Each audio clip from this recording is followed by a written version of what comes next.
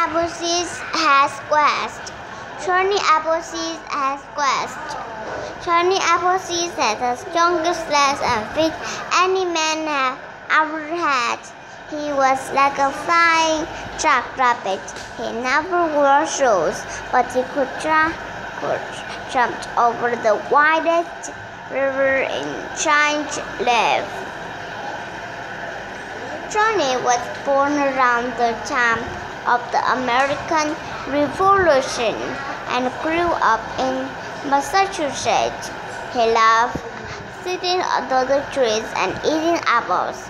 One day, he heard people talking of moving out west to live, and he knew they would need apples when they got there. Johnny gathered apple seeds and headed out west and head of the sailors. Johnny was a scrawny man. His arms and legs were as thin as tree branches, but as strong as iron bars. Johnny wore an old cloth sack for a shirt, with holes cut out of his head and arms. He always carried his shovel and bag of apples, seeds that never seemed to run out. He was quite a sight. He even wore a cooking pot on his head. Johnny loved nature more than just about anybody. He loved to walk from sunup to sundown and whistled everywhere he went. Birds often followed Johnny and hear him make his music. Johnny understood everything the birds said and talked right back to them with his whistle. Johnny's legs carried him lightning fast from one clearing to next. Whenever Johnny came to clearing, he stopped, dig a hole, and pulled out an apple seed in it. Then he pushed the pile of dirt back into the hole with his bare feet. After planting seeds all day, Johnny would sleep under the stars. Apple trees as tall as Johnny would grow faster than weeds in the clearings. Johnny would smile at the big pumpkin before raising up the new place. Every morning, Johnny took the pot off his head, turned it right side up, and placed it under a tree. When Johnny came back in the evening, the pot was always full of delicious fruits or vegetables.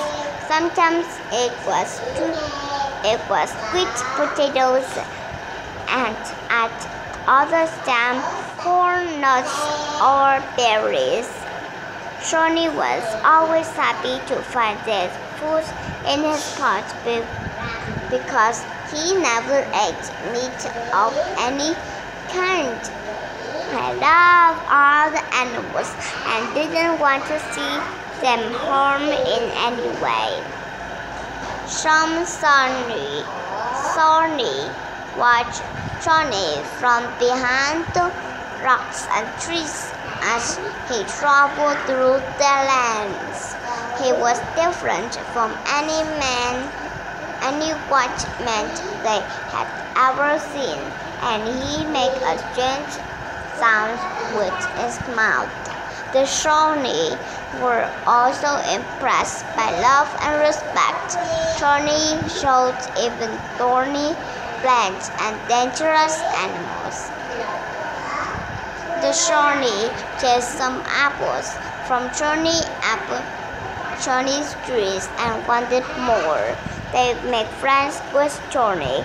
He sat around the fire with them while they ate applesauce and cornbread, and that he baked a special treat. After dinner, they danced around the fire late into the night.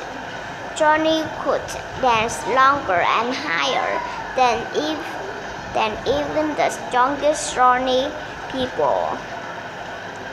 One day, while Johnny was planting seeds, he heard a terrible howl in the woods. Johnny followed the howl and found a wolf caught into a steel trap. Johnny spoke softly and gently pat the wolf's head and opened the trap.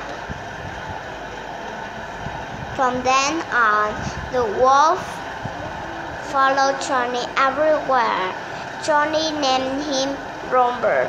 Romer liked to dig holes for seeds. So Johnny planted apple trees twice as fast as before. Johnny swiftly planted trees all over Pennsylvania,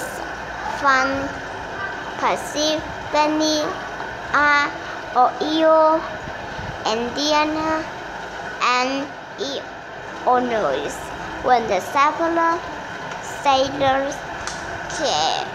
finally arrived in the covered wagons, they were surprised to find red apples hanging in every orchard. What a treat in the finest! Some of the sailors held a square dancing to celebrate, and Johnny got excited. He danced so high that he didn't come down until the next day. The earth spun completely around before Johnny landed back on the ground at the end of his dance. A young sailor boy named Joey was curious about Johnny's cooking pot. Joey wondered how the pot became filled with food each day. One day, Joey hid and waited to see what would happen when Johnny left the pot under the trees. Joey waited and waited for what seemed like hours. Joey waited so long that he got tired and fell asleep. When he woke up, the pot was full of potatoes, strawberries, and walnuts. Joey didn't see anyone, but he found tracks from many kinds of animals around the pot. In time, Johnny grew old and died. Romer the wolf carefully buried Johnny with his apples, seeds, shovels, and cooking pots. That night, Romer sat next to Johnny's grave and howled long and sad as the golden moon. The birds came to pay their respect as well and sang their very best hymns. Hundreds of other animals gathered at the edge of the forest to say goodbye to their fallen friends. And still today, the sweetest apples in the whole country grow right in that very spot.